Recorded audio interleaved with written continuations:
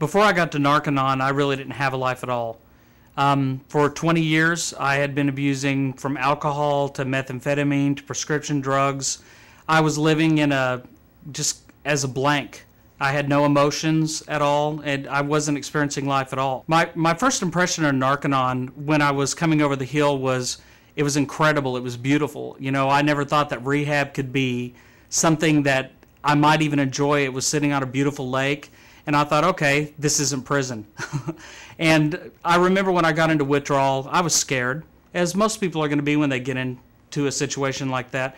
But I remember everybody around me was smiling, and I thought, something's strange here.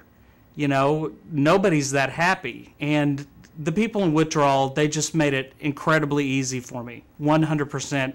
And what I came to realize was that there wasn't something wrong with these people, it was me. They were the ones that were normal. I was the one who had forgotten how to smile. I think the first time I saw a real change in myself was about midway through the sauna portion of the program. I had been really a dead person for 20 years. I never even noticed how beautiful things were or how things smelled. And as my body cleansed, I came awake. And I realized that I'm a person worthy of living.